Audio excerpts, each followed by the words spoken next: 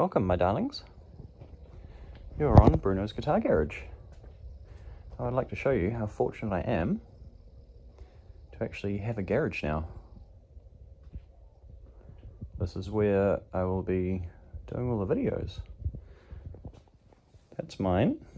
That's motorcycle gear, which I gave a very hearty coating of beeswax to earlier today, which is a real chore, so let's hope it works. That's some shelves with not my stuff on it.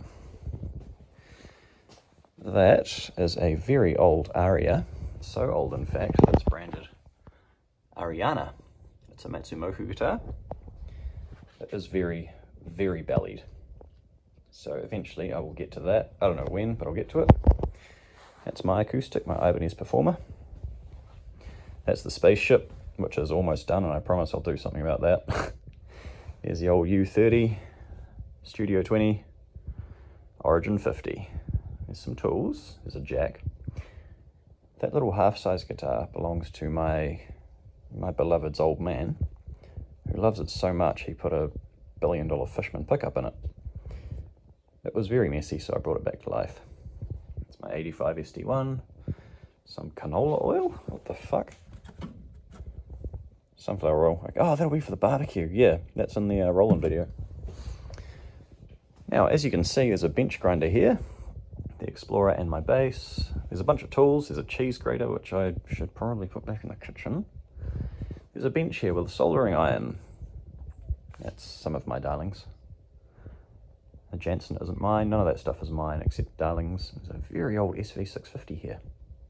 And some other stuff. And a Ducati jacket that smells really weird.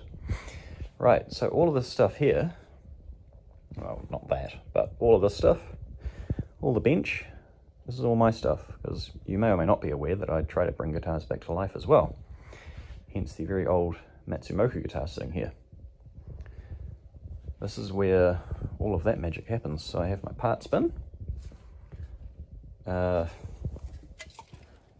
WD-40, a lamp that kind of ate the bulb. That was really scary, that exploded. It was pretty cool, but it was kind of scary, I didn't see it coming. Toolbox, let's put that down there for the time being. One of these things, which is very, very useful, which my flatmates got me some years ago. Of course I've added to it. Now, this has everything you need to do, everything you are going to need to look after a guitar. It comes with some polishers and shit like that too. Capo's good for doing neck relief, things like that. A lot of clever wee tools in there, very useful. Came with the mat. The mat's upside down so it doesn't get guff on it. Came with that, which is a neck holding thingy. Blah blah blah. Behind there is an old Yamaha Budokan, some Japanese name. Aussie played there, that's pretty cool. PV Viper Tube 60, which I will get to, because it's a very fascinating amp. But yeah, I can hang shit from the ceiling, and over there. This is it. This is Bruno's Guitar Garage. Bruno still lives up north with my parents. But this is it.